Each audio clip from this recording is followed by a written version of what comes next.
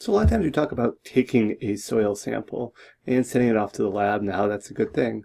But sometimes it's forgotten about the proper method about going about when collecting that soil sample and the importance of following a proper method so you can send something accurate to the lab. The reason why this is so important is the lab is only as good as the sample you provide them.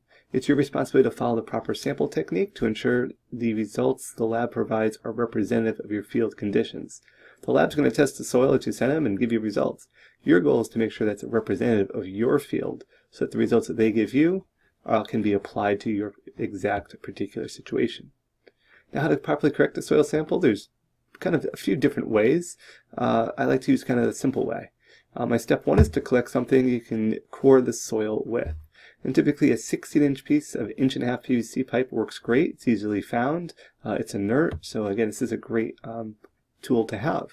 Then I take a 5-gallon pail. You may need to add a plastic bag to ensure there's no contamination depending what that bag that pail was used for previously. You want a clean bag so you're getting a clean sample. I take a large hammer for pounding the PVC pipe into the ground. So I got a PVC pipe, I got a 5-gallon pail, which usually has a bag liner, and I have a large hammer. Step 2 is to mark gradations on that PVC pipe, so you know where 6, 8, 10, maybe even 12 inches are. Your goal is to get a soil sample of 6 to 8 inches deep. Depending on the soil type, you may want to go deeper. So I kind of have 6 as that minimum if you hit a rock or something. If I can get down to 6 to maybe 9 inches, that's great. I really don't want to go much over 12. Step 3 would be walk randomly over your growing area, taking about a dozen or so cores or samples that we place in your 5-gallon pail. Be sure to avoid potential biases such as corners, edges, or areas of uneven fertilization. The whole point here is you want that representative sample. You don't want to just walk from one corner right down the line and take all your cores this way. You kind of want to take one maybe from the middle, one over here, come back around, take some over here. It kind of gives you that random kind of sampling. You want to typically avoid corners because they may get over or under fertilized and they may not be representative of the field. You want to just avoid taking them all in one straight line here. That nice random sample is going to provide you with the most field representative results.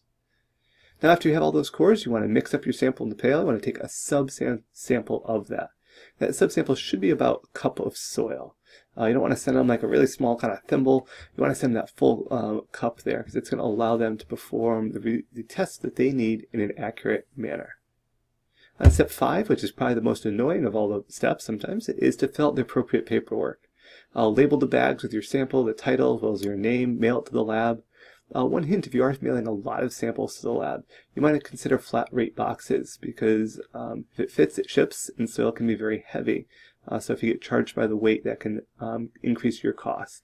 If you're shipping a lot, they can fit into one of the flat rate boxes. That might be an advantageous and cost-effective way to go. So when filling out your paperwork, though, you want to be sure that there's a lot of test options typically. Which one's best for me? Typically, you could look at what they have. Necessarily, you don't want to go with the cheapest or all of them. You want to look at what's going to fit your conditions. What's going to give you the most amount, not of information, just the most amount of useful information. Start with determining why you're testing your sample.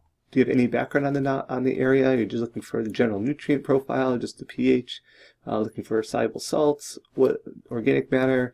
Again, there's a lot of options there. When in doubt, you can always contact the lab, but just in general, you're looking at typically that standard soil test will give you great base information, and then there's typically more details available from there.